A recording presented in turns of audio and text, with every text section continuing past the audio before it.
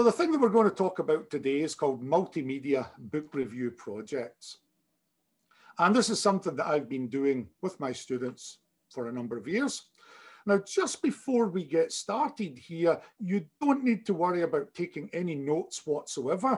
Absolutely everything that we're sharing with you today, the slideshow, all the websites we'll be showing you, everything is going to be available to you on a links document, so you can just sit back, relax, enjoy the show. You don't need to worry about any notes. Everything will be totally shared with you. So what we're going to do today, I'm going to start by explaining how this book review project evolved in my teaching over a number of years. And once I've done that, explaining what we do, why we do it, how we do it, I'm then going to get myself out of the way and bring in the real stars of the show. And first, Honami is going to talk about the process of researching the book and blogging about the book for these book review projects. And then when she's finished that, we're going to have Aya, who's going to be talking about the writing and the editing process of the book. And then third, we're going to have Mitsuki talking about the multimedia book work, explaining what we did with all of those. And of course, at the end, we're going to have a Q&A time, a discussion time, which will probably bleed over into the social. So if you do have any questions or anything like that, please keep them to the end or type them in the chat. I'm sure Grant or Barry or someone's moderating the questions in the chat. So let's get started. So the multimedia book review project, I first started doing this when I was teaching freshman university students, and these were students that I would have for the whole year. So they had a summer break, and being a particularly nasty, evil teacher, I felt I had to give them loads of homework over the summer break. So I assigned them a novel reading task to read over the summer break in English, 200 pages or 150 pages. And when they come back, we were going to work on writing book reviews on these novels that they had read.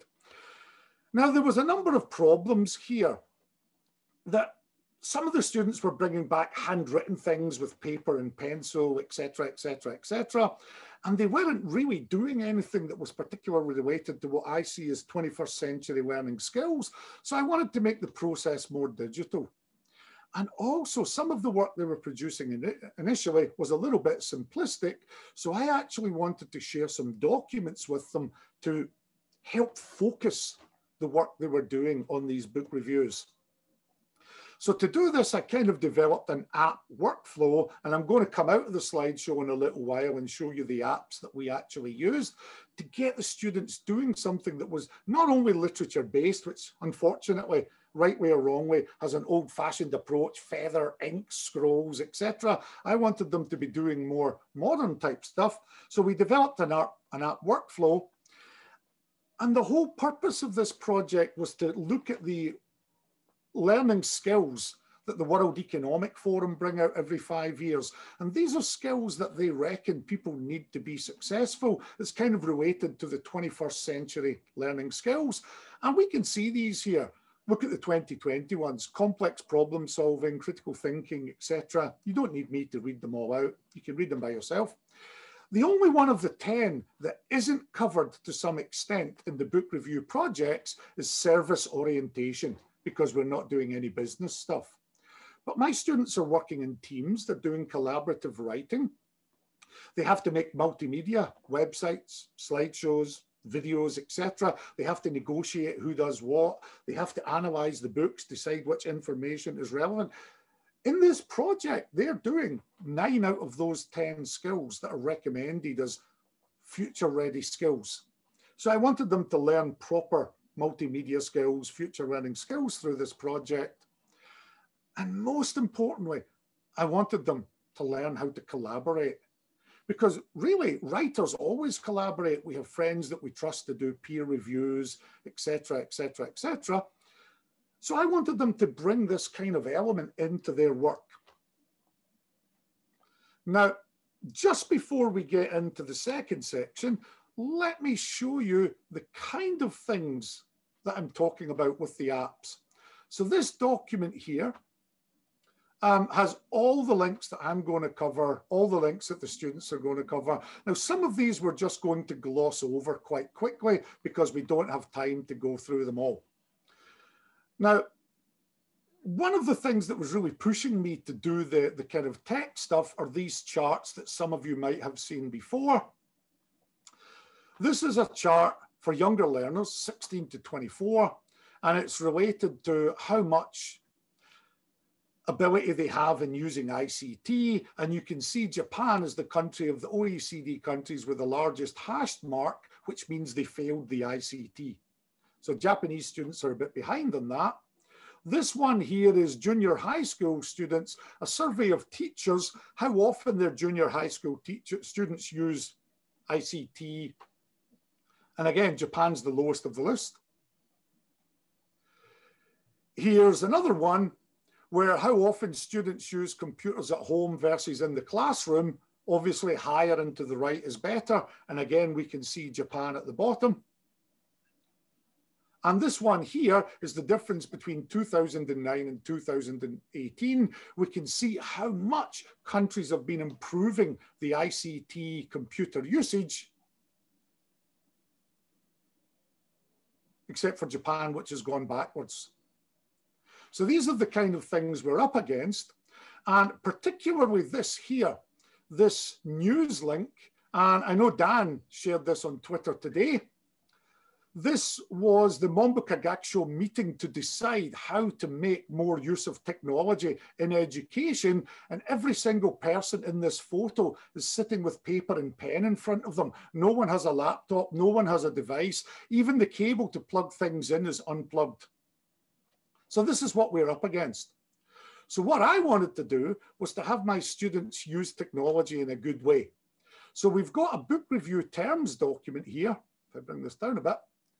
This is the document that I gave the students to help them focus their research. And this is shared with you all if you want to use it and simplify the language to suit yourself. It's the things that we want the students to look at when they're analyzing literature.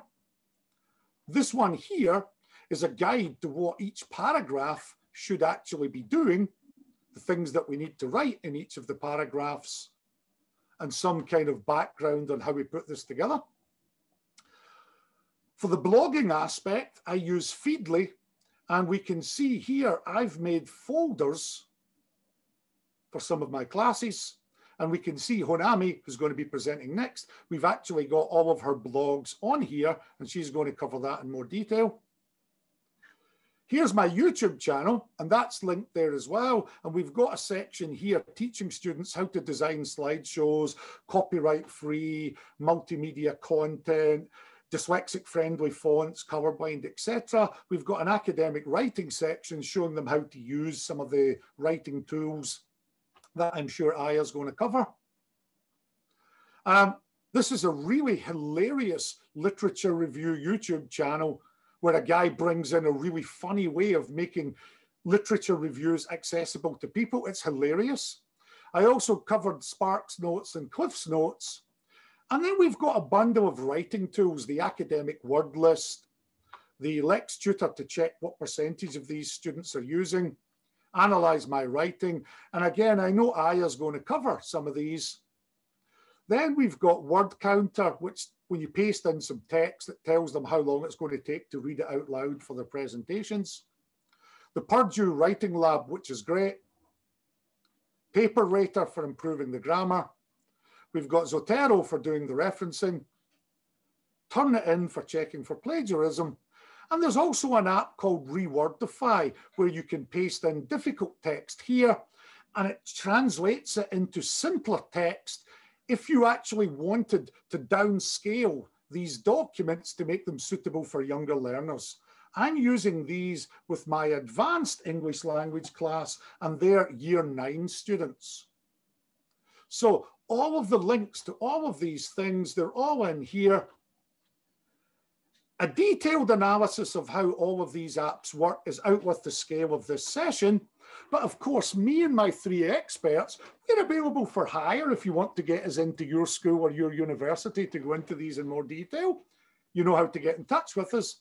So all of that being said, I'm going to get out of the way and I'm going to let the real stars of today's show take over. So I'm going to stop sharing my screen, and Honami is going to take over next. Honami, you're on. Okay, thank you, Rab. So good afternoon, everyone. Thank you for coming. And first I'd like to share my screen. So my name is Honami, and I would like to introduce the contents for my section of the presentation. So this is what the sections will look like. First, I'll be talking about the book review terms. Share your screen. Next, I'll be talking about. Is the screen shared? Oh, is it not? Sorry, excuse. I thought I did. Just a moment. Okay, is it now Perfect. shared? So first, I'll be talking about the book review terms. Next, I'll be talking about utilizing Feedly, and lastly, about utilizing Blogger. So during this year's quarantine in Tokyo, students were given so much time, and everything shifted from online. Everything shifted to technology-based classes and assignments. And one of our assignments being to work on our book review terms, which we had done prior to reading the book we had all individually selected. So now I would like to show my book review terms and introduce the content that needed to be contained in it. So this is my book review terms document, and at first glance, it looks like a general document, and we introduce the book title, the author, the year of publication, and if we go a bit further down, there's things such as about the characters or about the setting, symbolism, and tone, and so on. But if we go a bit further up, one thing that I was unfamiliar to was the system introduced to me called the 3Bs. And this is actually one of Mr. Rab's personal creations, and it becomes pretty significant in the book review terms document. And what the 3Bs stand for are the background, the biography, and lastly, the bias. And the background can be anything that was happening around the world or around the author's personal life when they were writing the book. And next, the biography can be anything. Well, it's pretty self-explanatory, but it's the biography of the author. And this could contain content such as maybe where they're from or what they do for a living, their experiences, and maybe about their personal life as well. So a lot of content could be contained in that. And lastly, the bias can be anything from the background in the biography that may have affected the way the author and the book shows things. And oh my God. And by thoroughly researching and writing this part of the book review terms, I felt that it really assisted me when it came time to analyze our books individually. And because I had done the 3Bs beforehand, I had an overall idea of what would happen throughout the book, as well as my own speculations, and I was really able to analyze it. And this actually gave me a unique and new way to actually view the book as I proceed to read it. And I felt that it was truly effective in analyzing my book properly. And another thing I'm going to be talking about is that how it was really convenient when working on our academic book review. And this is the guidelines that Rab handed out to us before we had to complete it. And the main section, there are 4 main sections to this document, which are the introduction, summary, critique, and lastly, the conclusion. And this is my own document, but as you can see, a lot of this is very, very long. And even for me, it took a really long time to revise and edit and perfect it to my liking. So, but 2 of these sections could be completely done in no time by just completing the book review terms. So it was very convenient on my part.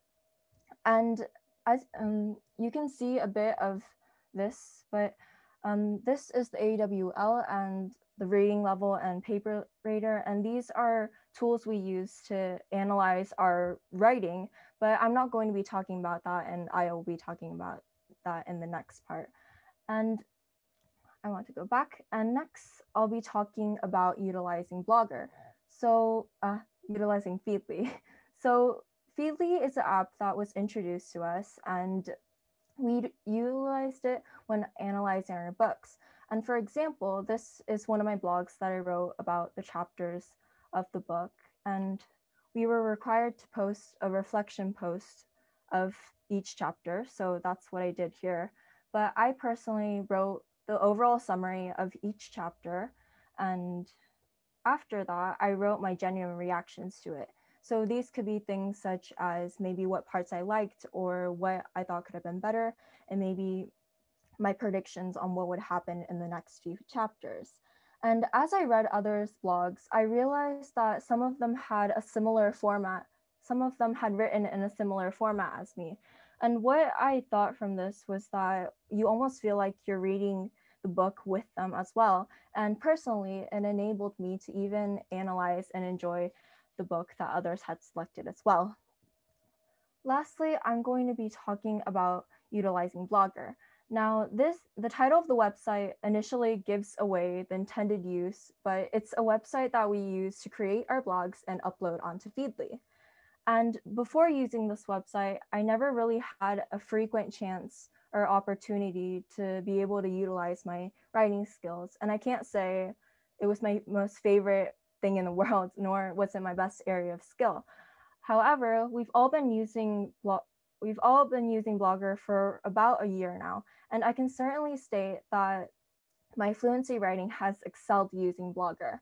And compared to my first blogs that I wrote in the previous year, I'm now able to express my thoughts more vividly, and as well as stating my ideas out in detail.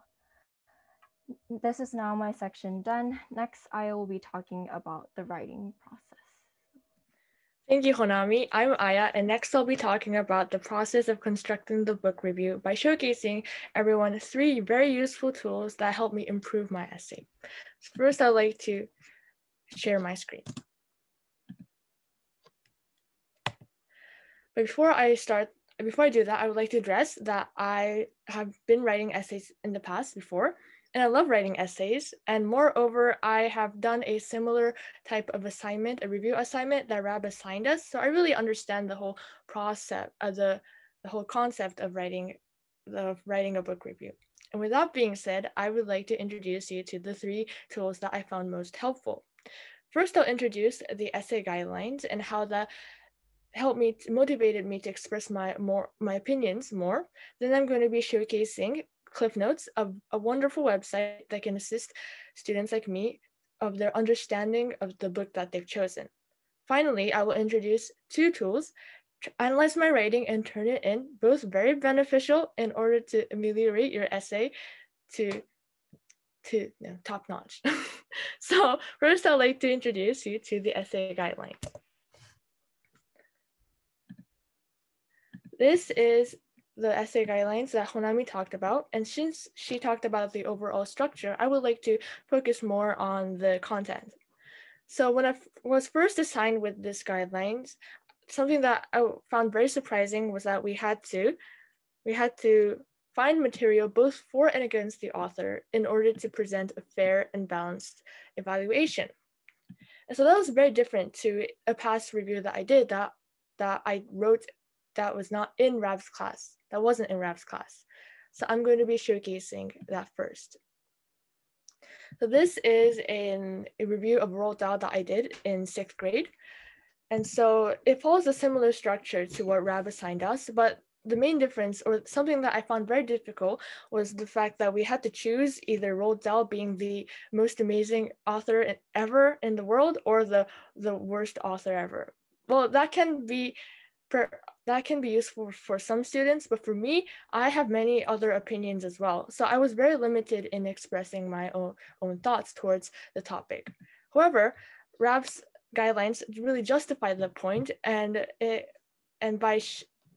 by actually encouraging students to find material both and against the author, I was able to not only express my own opinions, but I was able to improve my essay to be very credible, because readers would be more likely to gain trust towards an essay that goes through a comprehensive analysis of the topic. And I'm going to be showing you how I use that in my own book review. So as you can see here, this is where I start my critique. And at first I write a negative point about the book. And then after that, I write the main point, my own opinions, which is that the book is very great and that is very recommendable. And the reason why I do this is so that the juxtaposition created between the negative and the positive critique can make a lasting impact on your main points as it is written in the end, and people were more likely to remember things in the end, and this structure can really help the readers understand your main points and remember them. Next, I'll be showcasing Cliff Notes, a wonderful website that can assist in your reading. So the book that I chose was The Plague, and at first glance, when I read the first few pages, I was very unsure of whether I could even finish the book because it's quite difficult. But since Rab introduced us to Cliff Notes, a site that really summarizes the storyline very well, I was able to check my understanding of the book. So this website was first used for teachers by teachers in order for teachers to check if the material that they're teaching about the book is correct. But now it's also used by students. So I truly recommend this website for students who are willing to read challenging and classic books. So finally, I will be introducing you to editing tools, Analyze My Writing and Turnitin. Both very revolutionary tools that can help improve your essay in terms of grammar and sentence structure. So this is Analyze My Writing that Rab talked about earlier. And this is a website that can analyze your text from a variety of criteria. So how you do this is you copy the text that you want to analyze. In this case, it's my book review.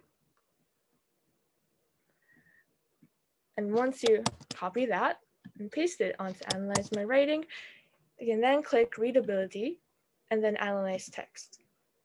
So the reason why I chose Readability is because that was the criteria that I found most helpful, as it gives a number that it gives the grade level of the predicted readers that are going to read your assignment.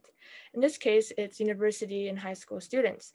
And by doing so, students are able to adjust their difficulty of their essays in order to fit the demographic that they want. There's such wonderful people.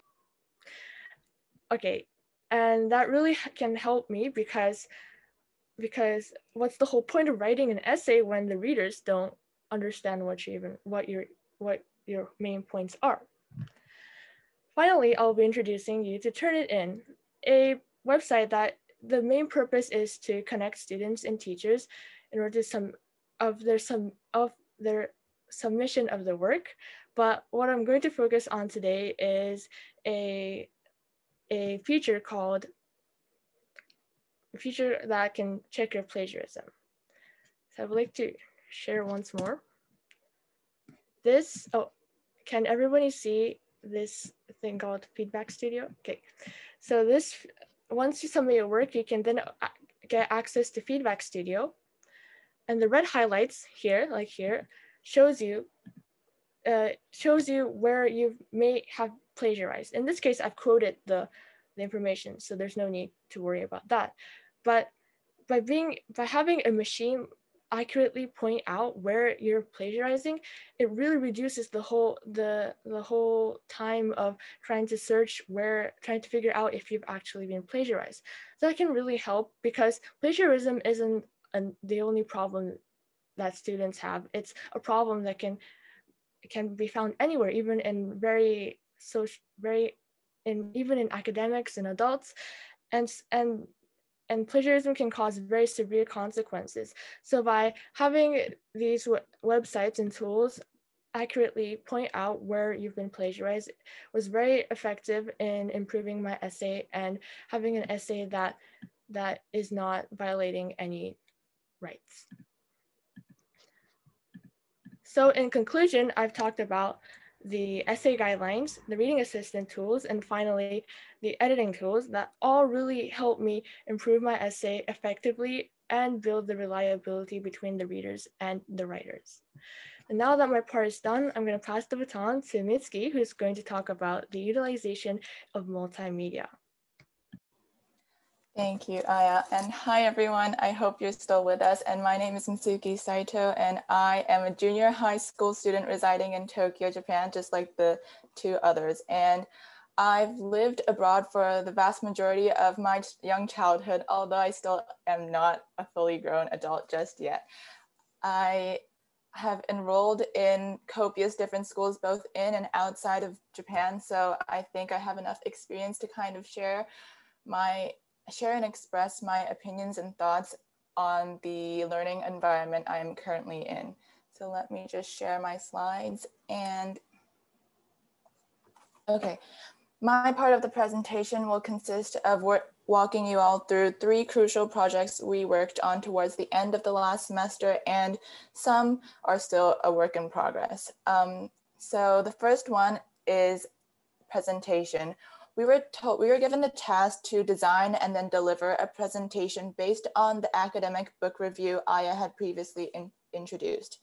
We were taught an effective way to outline our entire presentation and how to construct a good slide that is dyslexic friendly and very visual. We were also taught about nonverbal communication, such as facial expressions, which was kind of unable to be seen because of our masks, but body postures to show confidence and hand gestures. And he even told us to walk around the stage to engage with our audience and be active as a speaker. And also, Rab also gave us tips on psychological aspects of a presentation, such as spiking up the dopamine level in certain areas of your presentation when you want to catch the attention of your audience, such as maybe before a significant proposal. And so I'd like to show you the actual presentation slides I used that I created using Google Slides. Maybe this one's faster. Okay, so this is my title slide. I introduced a book called One of Us is Lying by Karen McManus. And then here's an outline slide of what I'll be handling in the presentation. And here are all my contents giving a critique. And then lastly, a summary slide to sum up the entire presentation. Here is my conclusion slide that wraps up everything and clearly restates my main message. And then I have my references, photo credits, Q&A, and then one last thing. I'm not sure if all of you have heard of this one last thing slide before. It is a relatively new concept and knowledge that I obtained from Rab. So basically, the audience is paying the most attention to you when they are aware that the presentation is coming to an end. So bringing your most core proposal at the very end is so effective, and I can assure you that as an audience to my peer presenters. And then I have my thank you slide with a shortened link and a QR code that I'll be talking about next. So next I'll be talking about a literature themed website that we created using Google Sites. If I can open this. Okay, so this is the website, my section of my team website. And we were put into groups of maybe 3 to 4 people. And it was a really fun task because we were able to exhibit and bring out our inner creativity as young children to create team logos and catch copies and make an appealing website. So One of Us is Lying is my book title that I introduced, and here's an introduction about myself, about the author, a brief summary, and I also have the book review, an academic book review that Aya talked about, and I also have my slides if any viewers want to review that, and I even have links if the viewer wants to purchase the book on their own, and then a book trailer, which I'll get into later. And so my team is called Novel Narwhal. Great alliteration right there. And because of COVID, but for predominantly this task was an individual task. So being able to work with our peers, like 3 to 4 other people, was very exciting and a great news for us. And yeah, never mind. And as a final element, I'll be talking about the video, or more so the book trailer that we are currently working on. Unfortunately, none of us are done creating it just yet, so I am not able to share with you a completed video, but so this is basically a book trailer, maybe 4 to 6 minutes long, and it's where it contains all the information we want to recommend to a reader in a very entertaining way with all these cool effects and background music. And in class, Rab introduced a few examples that his colleagues, students made. Kaori, she may be in the chat, she may be in the call right now, and I joined her session earlier, so hi if you're here. And so, oops, okay. And just like the 3 of us have explained to you today, Mr. Patterson's book review is no ordinary task, and every step and process of this entire project allows us to attain various skills and areas of amelioration. We were constantly put up to different challenges alongside the teacher and stepping into the burgeoning field of technology and 21st century education. This is one of the most exciting and engaging educational curriculums that I've ever been a part of, which kind of says a lot because I've been in several schools. And I believe that each of us students have immensely developed in his classes on the daily regarding skills such as writing skills, reading skills, critical thinking, cognitive flexibility, and video editing skills, and the list goes on. And as Rab explained earlier in the presentation, I'm sure we've covered a lot of the skills that the World Economic Forum aims to do.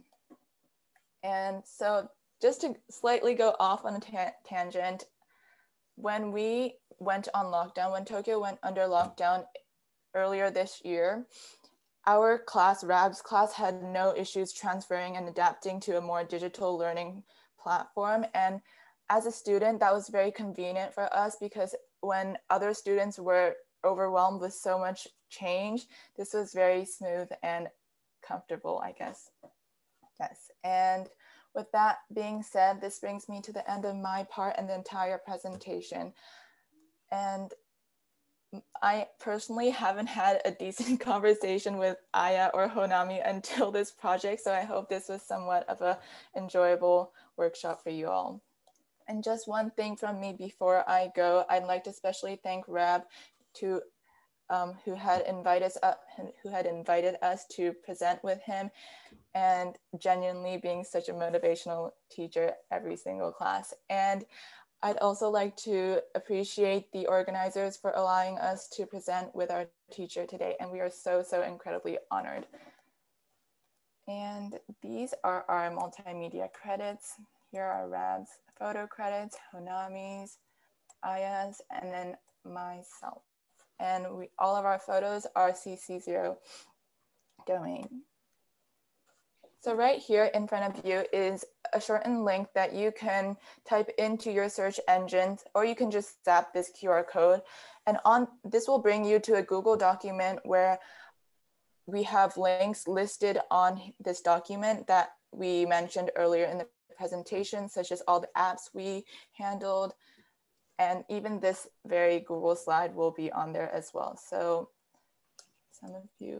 as some of you may be doing that, I'd like to open the floor to any questions you may have regarding our experience with Rab or this particular book review project. Oh, and I think he has this email here, so you can contact him directly for any further questions.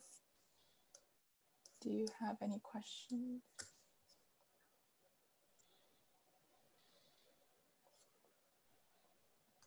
Okay, so this part, feel free to unmute yourself if you have any questions. Wonderful presentation. You all act so much more mature than you probably are. Excellent job. Thank you. They're making up for my immaturity. No. Outstanding. So the mic is open. If anyone has any questions, feel free to unmute yourself and ask away. Girls, where are you going to apply to college? I know it's a way a ways, but I'm a college counselor and I always wonder what kids in your situation will end up doing. Will you stay in Japan or will you go abroad, or you haven't decided?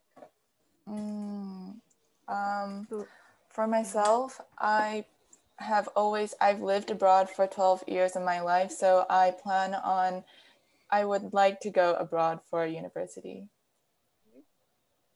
Now we can go next.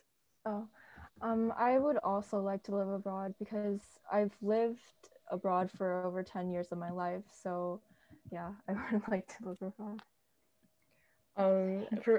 For me, I've only lived in Japan for the whole life except for travel. So I would also love to go abroad and learn and be in an international community.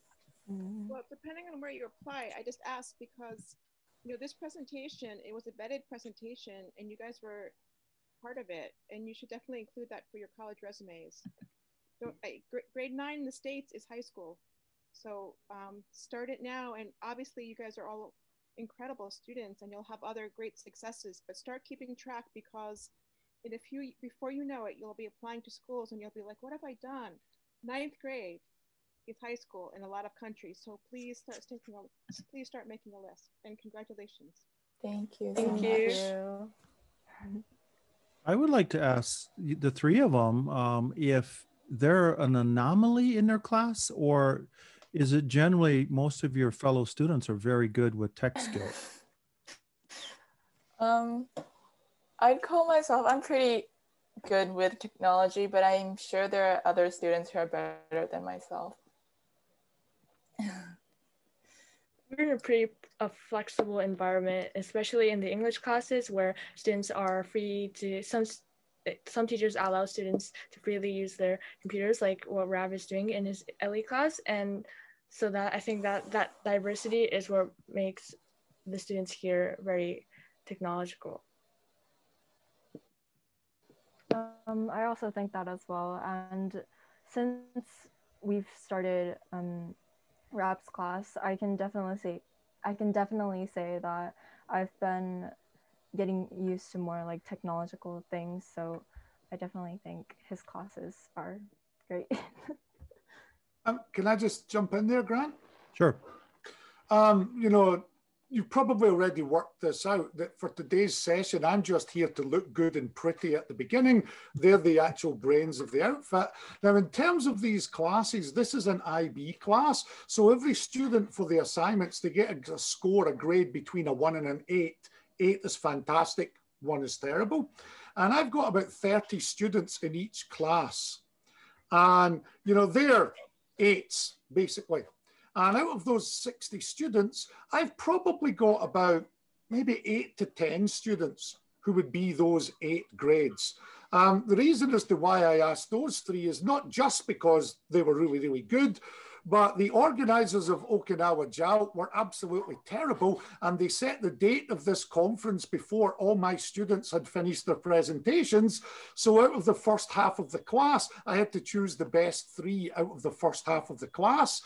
And also, you guys were a little bit terrible in cutting my time from an hour down to 40 minutes, so I could only invite 3 of them rather than 4 or 5. So shame on Okinawa. You missed the chance to see some more wonderful students. Well, we're going to hold you accountable for that for the next one then. Yeah.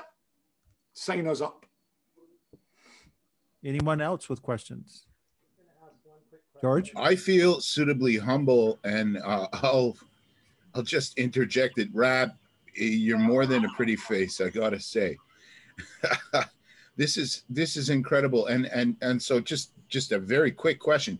How on earth do you manage to you know, give all of your students, 60 students you're talking about, with this spectacular amount of performance? How on earth do you manage to give them like feedback? It must take just a phenomenal amount of time. And I know you're so active in everything else. You're looking more and more like Superman to me every day. Judicial use of technology, using the tools and apps that are there. The feedback on their individual documents, they're doing a lot of the peer review. And then once they've finished and they've went through all the checks, what they're actually giving me at the very end has a lot of the errors already identified by the apps, by their peer reviewers. And I come in at the end and I give a global session. And what I do is I tend to take the students aside one by one by one by one in the room, while the rest of the students are working on the next task, building the website, making the video or whatever. I'm giving the individual one-to-one feedback during the class time, while the rest of them are working on other stuff. Now, some of my year 4 classes have 40 students in the class, not 30. That's quite amazing that you use. George, you got muted there. Yeah. Sorry. Yeah, that's quite amazing. So what I'm hearing is you are able to use some of your class time for that, and that unto itself is something that we'd like to hear more about at some point in time, I think, in a presentation. But what on a weekly basis, how much class time does that entail? Like their class, I see them twice a week for 2 50-minute classes. Oh my goodness. And there are some weeks where it's down to 45 minutes if we have short periods. Over a semester of over a year. Meetings? So there's three semesters. So we have, I would guess the first semester starts usually around mid-April to early July, mid-July. Then the second semester is probably late August, early September until early December. And then the third semester is early to mid-January until early March. Mm. I'm just trying to compare it, like as Dan was saying about, first year university students, and several other people mentioned this as well. First, even second year university students, often enough, when you're talking about English as a foreign language, Aya, Honami, and who is your third? Mitsuki. Yeah. A lot of us, we're teaching Japanese university where English is a foreign language. So our students, like, we're quite blown away by how amazing your presentations were, your language skills. They're just off the charts compared to a lot of the students that we see all the way through to like 4th year of university. One quick point on that, George, before Dan's put his hand up. They've been in my class all of last year. Plus half of this year. But the really interesting thing is Aya and Honami are in one class and Mitsuki's in the other. And they hadn't met each other until just under 2 weeks ago when I pulled them together for this project. Incredible. Absolutely. And then maybe David. So Mitsuki, Honami, and Aya, you're so inspirational for me as a teacher, because for the most part, at least in the programs that I'm in, I don't have a lot of choice over the curriculum. I can't decide the tools that I want to use. And the motivation of my students, maybe you've heard this from other students in other universities, but everyone treats English like a subject, like as if it was like math or something that you needed to get an A, B, or C on. But when I watch your performance, I wasn't even so focused on that this was an English class or whatever, but that how much you were owning the content and the digital stuff, and how inspired you were by doing all of that. Shifting over to Rab, I just want to say, Rab, how much latitude did you have in being able to decide what you can teach, the way you've done it, and the tools that you're allowed to use in this particular school? Maximum latitude, because I didn't ask anyone's permission. I just did it. Essentially, if you ask for permission, you're giving people permission to refuse your ask. So I don't ask and I just do it. Most David? IT schools want Sorry, I'm sorry. Sorry. I'm sorry, but we are about 5 minutes over time. That the session ended about 5 minutes ago. Well, can we do Mary Beth's last question then, because she just wanted to say something? No, I was just going to say, in most IB schools, they really want you to use a full range of activities and technologies. Technology is part of the curriculum, not what you have to do for technology, but including it is what you have, is part of it. See, the problem for our school is there are cupboards with laptops that teachers can check out, but these laptops are really, really old, out of date, low battery life. The school Wi-Fi is not great. So I encourage the students to start bringing their own devices simply because the school's IT infrastructure just isn't there. And we're using all the Google tools, but the school itself is Microsoft 365, which is quite problematic in a number of ways. So in many ways, although the IB recommends that we do all of these things, the school doesn't always have the infrastructure that's necessary to do that. And a lot of the classes, the particular class I'm teaching these students, isn't from the IB curriculum. Okay, does anyone have any more questions? No? No more questions? Okay, we're going to end by practicing what we preached. So one last thing, just before we stop for today. What we've covered today in this session is about the world of reading. But to hook the younger generation into reading, we have to get them doing beyond the reading, doing multimedia content. And we've just given you some examples today of how we've done that in my class with my students. So that being said, why don't you make a start in doing that same thing? We've provided you with templates and guides for how you should do this. Get started. Thank you all for listening, and thank you all for coming today. Thanks. Bye.